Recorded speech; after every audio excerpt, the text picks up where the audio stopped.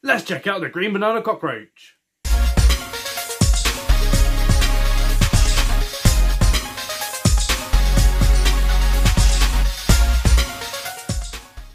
Hello and welcome back to Incredible Inverts and Other Animals with me, Phil.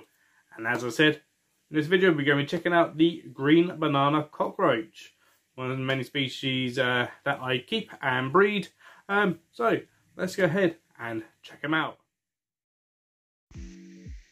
Okay, so here we have the green banana cockroach, or Panchlora nivea, sometimes also referred to as the Cuban cockroach, and that's because it is found in Cuba, but it's also found in the Caribbean, and then also along the coast from Florida to Texas, and has even been observed in South Carolina as well. They tend to be found in sort of subtropical to tropical climates. So these guys are not a particularly large species of cockroach. Females get around sort of just over 20 millimeters in length, males up to around 15 millimeters in length. They do have wings and they can fly, and they are a very good flyer as adults. So now something to bear in mind when keeping the species. They can also climb up smooth surfaces, so they can climb up plastic and glass and stuff as well. So absolutely no problem. So again, something to bear in mind when keeping the species. But that they are incredibly easy to keep. They do like it sort of fairly humid. They do require sort of, you know, a decent amount of moisture in their substrate. With something to also bear in mind that they do require obviously decent sort of ventilation, as well as, you know, just basically to make sure that that substrate doesn't go absolutely horrible. So I keep these guys in a 5.8 Bravo Blast tub that you can see here. Coir that's a few inches deep, and then bits of bark and stuff just slanted up against the sides, which the adults like to climb on and hide in. They'll also bury a little bit as well. Now nymphs pretty much spend their time underground, and these are nymphs here. So nymphs are brown, and they spend, yeah, I say pretty much all their time buried. So they get their wings and their sort of green coloration, sometimes yellow even, on their final molt. So now, feeding for these guys, I give them primarily sweet potato, carrot, and apple. They absolutely love carrot, I find, and also love the apple. You know, mix and match and try various things. They don't necessarily have to eat banana, so, but they basically are found inhabiting things like banana trees, but also other trees and shrubs as well.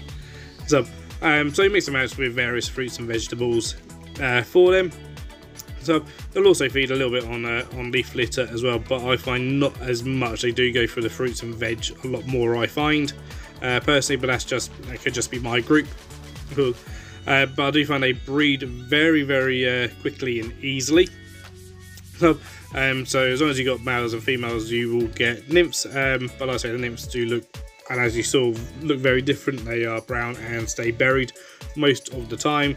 So sometimes you might not think you got any until you actually go digging a little bit and then find it's actually full of nymphs. So now also in here with them is a whole bunch of springtails, which obviously helps keep everything nice and clean as well.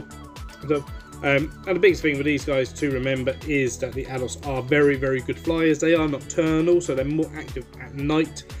So sometimes it's best to actually do any kind of feeds and stuff during the day, where they're, you know, less likely to be active, and so perhaps they're slightly to just take off and fly off. They are sometimes referred to as a green mist when you get lots of them, but they're just a fantastic species. Okay guys, so that was the green banana cockroach. What do you guys think?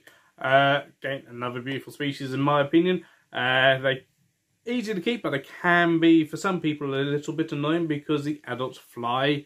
So you do have to be sometimes careful opening the lid to make sure that none fly out.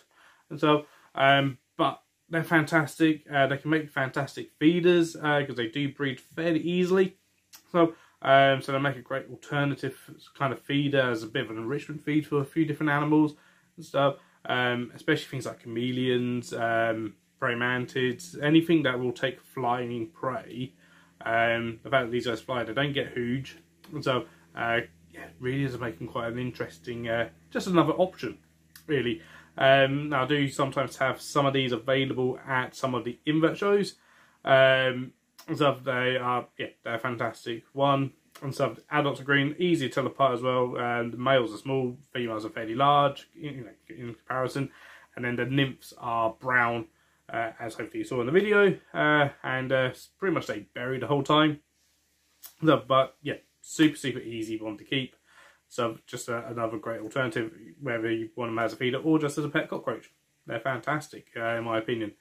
So, as a quick update, I do now have a Patreon account now as well for anyone who is interested.